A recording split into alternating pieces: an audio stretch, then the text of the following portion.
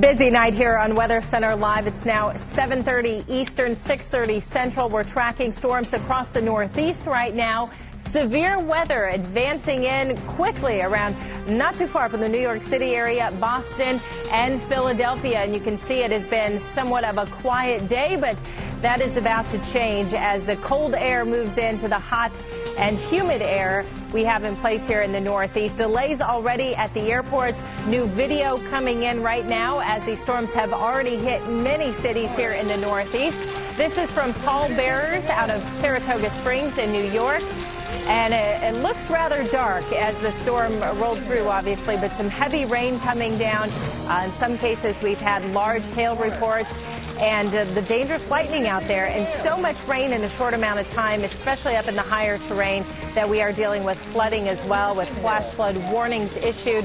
We want to thank pallbearers for sharing that video right off his deck of the weather changing quickly. And another video, this one out of Pennsylvania, sent in from eyewitness Tad M31.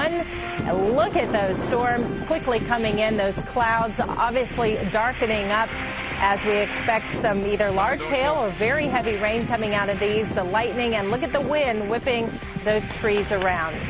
Let's find out where the storms are right now. We broke into our coverage early to make sure that you're prepared for this severe weather. Carl Parker and Chris Warner standing by. Guys? Yeah, hello, Crystal. We are looking at an area of possibly some severe weather that stretches from Virginia all the way up to New England.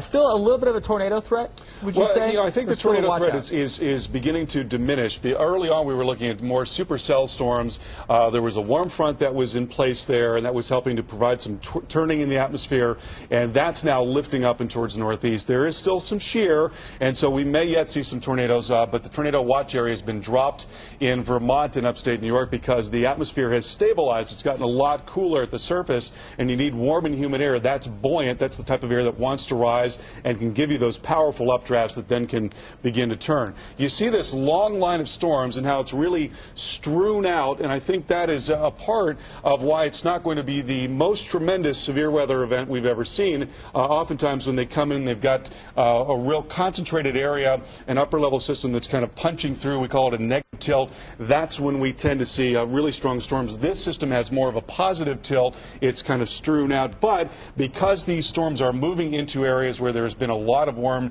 and humid air, they still are going to pack a bit of a punch. And it looks like things are picking up a bit just outside of Washington, D.C. in the Beltway.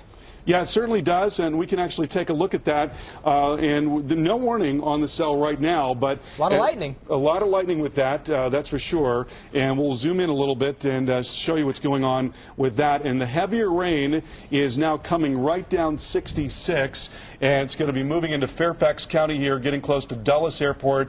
Again, not quite up to severe levels, but keep in mind that severe storms produce winds of nearly 60 miles an hour, so we can still be talking about wind of 40 to 50 miles an hour and small hail, plenty of lightning and a lot of rain. And again, that's beginning to move now towards 66, coming over towards Falls Church and the Rockville area, Montgomery County there, Howard County, and will gradually overspread the entire D.C. area.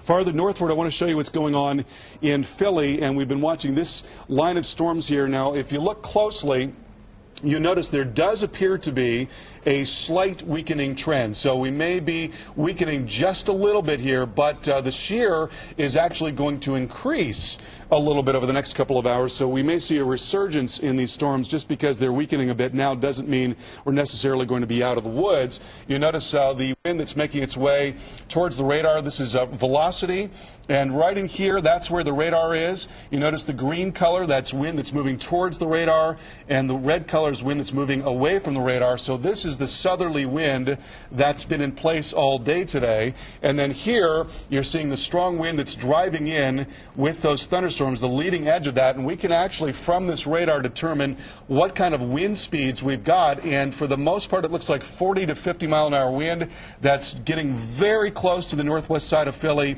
and also coming into Trenton. So there certainly could be enough wind in these storms to produce some wind damage. And something. It's just about 40.